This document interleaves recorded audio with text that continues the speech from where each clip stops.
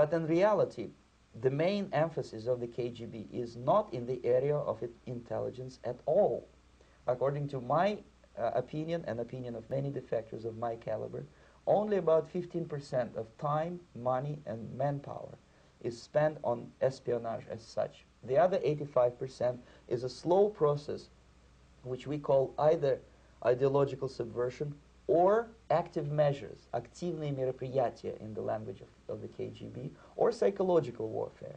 What it basically means is to change the perception of reality of every American to such an extent that despite of the abundance of information, no one is able to come to sensible conclusions in the interests of defending themselves, their families, their community, and their country.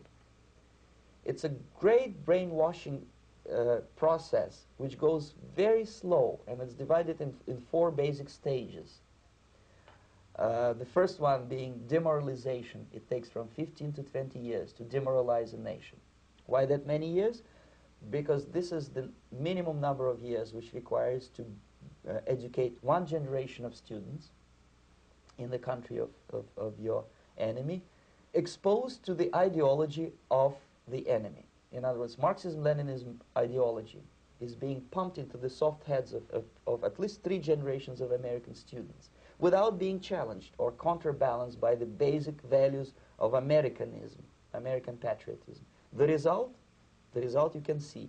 Most of the people who graduated in the 60s, dropouts or half-baked intellectuals, are now occupying the positions of power in the government, civil service, business, mass media, educational system.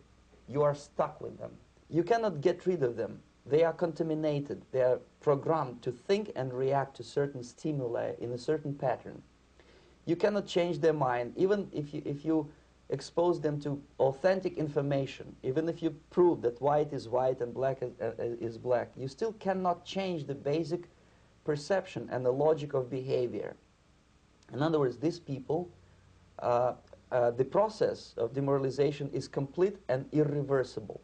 To get rid society of these people, you need another 20 or 15 years to educate a new generation of patriotically minded and common sense people who would be acting in favor and in the interests of the United States society. And yet these people who've been programmed and, as you say, in place, and yes. who are favorable to an opening with the Soviet concept, these are the very people who would be marked for extermination in this country? Most of them, yes. Simply because the psychological shock when they will see in future what the beautiful society of equality and social justice means in practice, obviously they will revolt. They will be very unhappy, frustrated people. And the Marxist-Leninist regime does not tolerate these people. Obviously they will join the links of dissenters, dissidents. Unlike in present United States, there will be no place for dissent in future Marxist-Leninist America. Here you can get popular like Daniel Ellsberg and filthy rich like Jane Fonda for being dissident, for criticizing your Pentagon. In future, these people will be simply squashed like cockroaches. Nobody is going to pay them nothing for their beautiful, noble ideas of equality. This they don't understand, and it will be the greatest shock for them, of course. The demoralization process in the United States is basically completed already. For the last 25 years, actually it's overfulfilled, because demoralization now reaches such areas where previously not even Comrade Andropov and all his experts would even dream of such a tremendous success. Most of it is done by Americans to Americans, thanks to lack of moral standards. As I mentioned before, exposure to true information does not matter anymore.